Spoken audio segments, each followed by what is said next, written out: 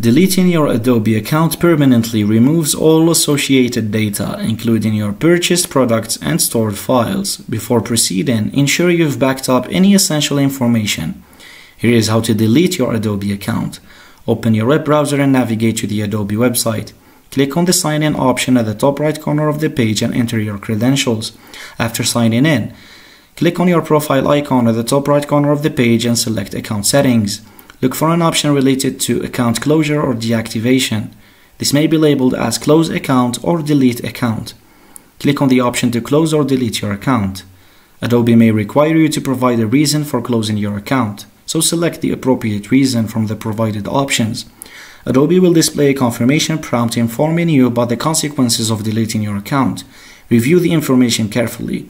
To confirm your decision, you may need to re-enter your Adobe ID and password. After confirming your decision, follow any additional prompts or instructions. By following these steps, you have permanently deleted your Adobe account. Make sure to consider the implications of this action carefully before proceeding. Thanks for watching, and don't forget to subscribe.